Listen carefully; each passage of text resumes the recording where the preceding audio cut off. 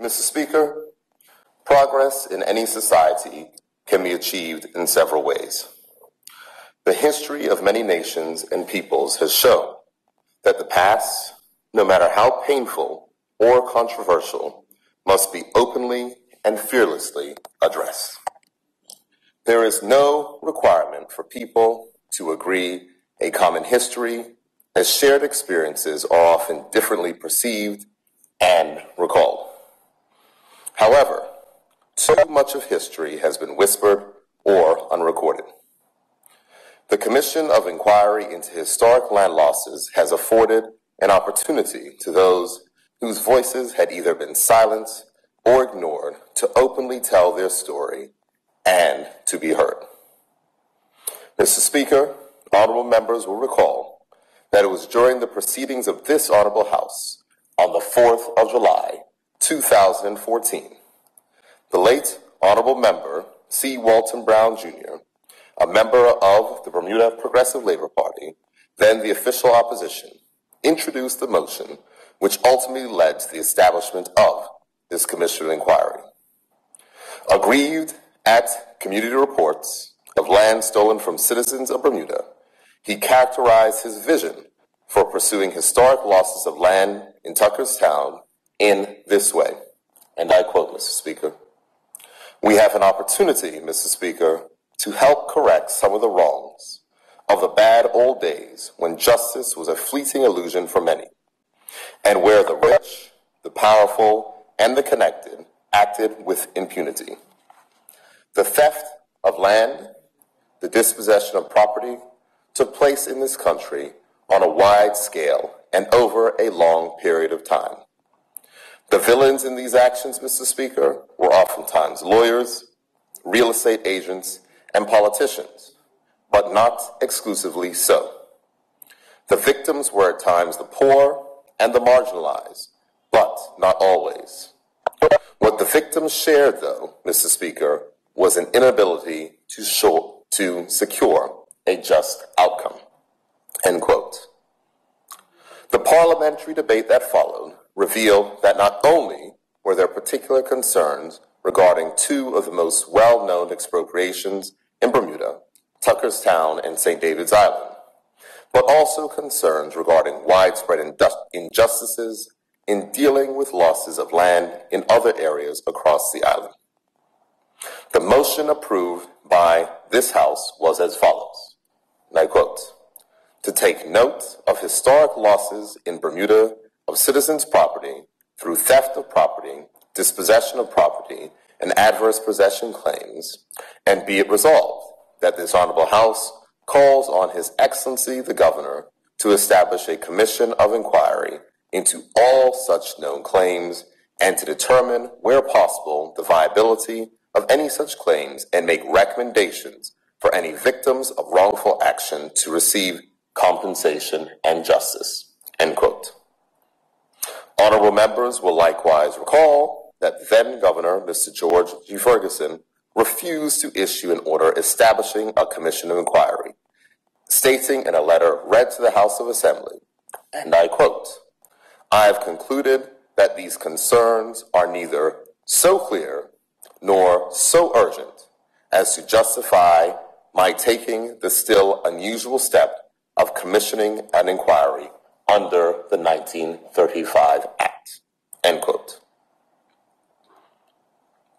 Mr. Speaker, the legislature, in its wisdom, approved amendments to the relevant legislation, and as such, pursuant to Section 1A of the Commissions of Inquiry Act 1935, I, with the support of the Cabinet, determined to appoint a commission for this purpose on the 19th of June 2019 and cause public notification in the Official Gazette on the 1st of November 2019.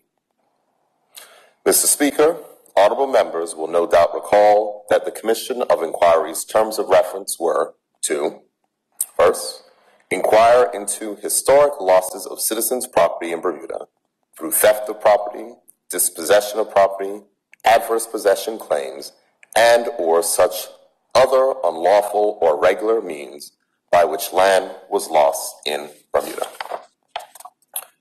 Second, collect collect and collate any and all evidence and information available relating to the nature and extent of such historic losses of citizens' property.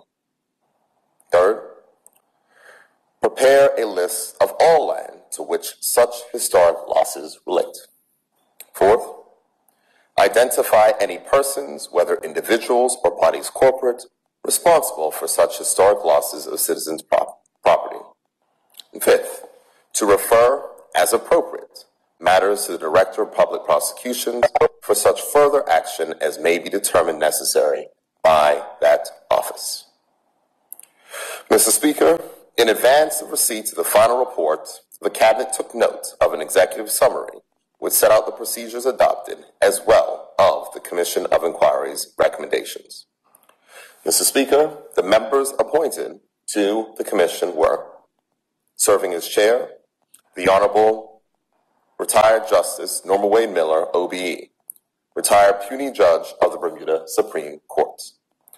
Deputy Chair, the Honorable Wayne Parentship, CPM, retired Assistant Commissioner of Police, former Minister for National Security, Minister of Culture and Human Affairs, and Minister responsible for the National Drug Commission. Mrs. Maxine Binns, LLB, barrister and attorney, former consultant legal counsel with business development, and retired legislative assistant with the Business Development Unit. Mrs. Frederica Forth, JP, former vice president of a local bank and experienced realtor. Mrs. Linda Milligan White, LLB, JP, senior legal counsel practicing at the Bermuda Bar, former Minister of Legislative Affairs and Women's Issues. Mr. Jonathan Starling, Economic and Cooperative Development Officer, Bermuda Economic Development Corporation. Mr. Quentin Stubble, Professional Land Surveyor. Mr. Speaker, I am grateful to these commissioners for their service and the incredibly detailed and diligent manner in which they approach the mammoth task. Mr. Speaker, the Commission of Inquiry decided that it should call for and examine evidence and then determine whether such evidence, taken as a whole, demonstrated a structural problem which was either historic or nature and or which demonstrated systemic failure. Each case filed before the Commission of Inquiry was examined with the Commission, then determining whether the particular case represented an instance of historic loss of land by a citizen of Bermuda through theft or dispossession of property, adverse possession claims, or other unlawful or irregular means by which land was lost in Bermuda. To ensure that the Commission of Inquiry's work was known within the community, a website was created. The website contained basic information about the background and composition of the Commission of Inquiry, as well as its operational rules and procedures.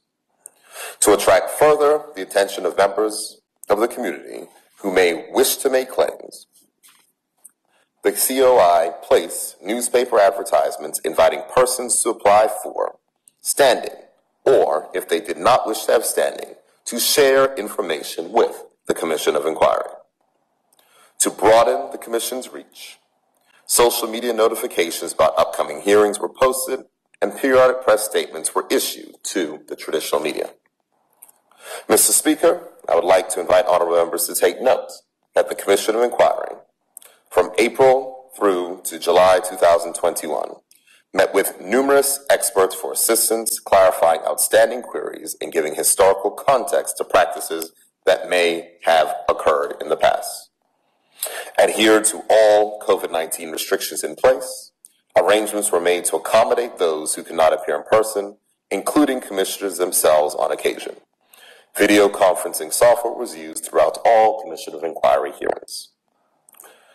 Held a total of 74 hearings, variously at the Grotto Bay Beach Resort, Hamilton Parish, Willowbank Resort and Conference Center, and the Royal Bermuda Regiment Warwick Camp in Warwick. Mr. Speaker, the Commission of Inquiry received a total of 53 claims. 18 were heard, 15 were denied, 10 were withdrawn, and 10 were closed by commissioners for jurisdictional reasons. Mr. Speaker, honorable members will note that the report makes a considerable number of recommendations. These apply to each of the various cases considered and are divided into actions to be taken by the legislature, private individuals, and other entities. Mr. Speaker, the government now sees the report, will examine the recommendations in detail, and determine what can be done to address them. I would highlight for honorable members that the recommendations include that the government considers establishing a permanent mechanism of state machinery to review claims concerning the historic loss of properties.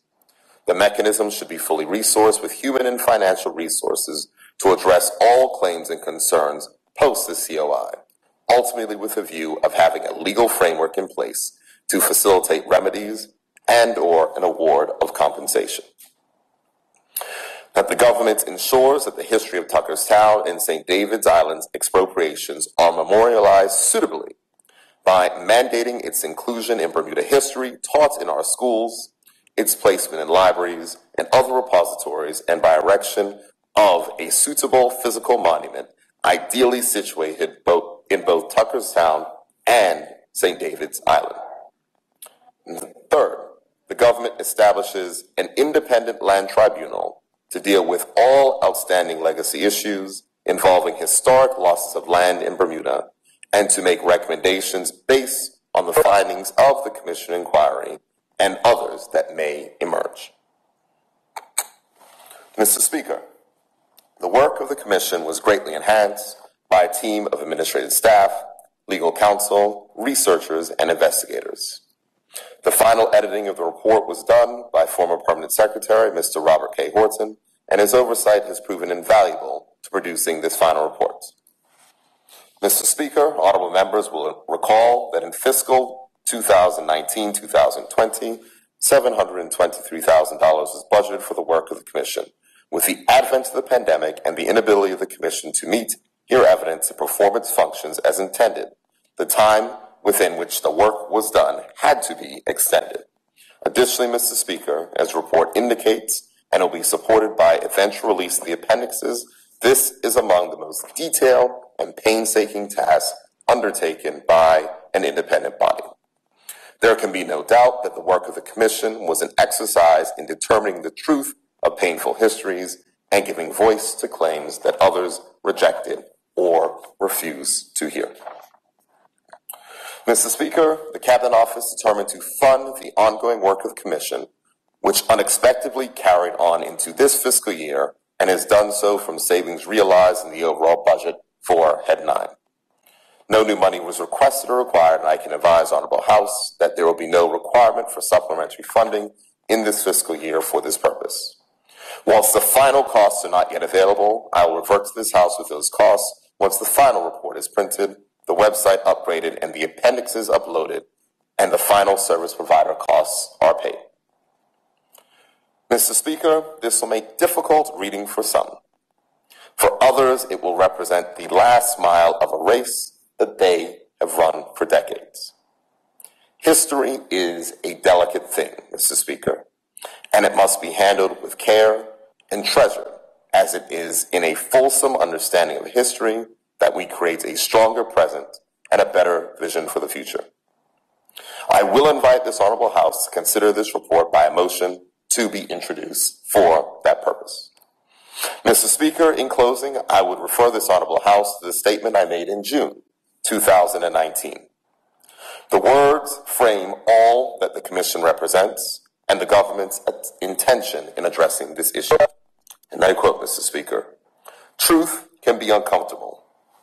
Unearthing historic wrongs may be inconvenient for some. It may well be that some of those who are victims and those who committed wrongdoing have since passed on. But it is never too late for justice. That justice can take many forms. For some, it may simply be the opportunity to be heard and have their claims acknowledged, while for others, it may confirm the legal standing they have long asserted.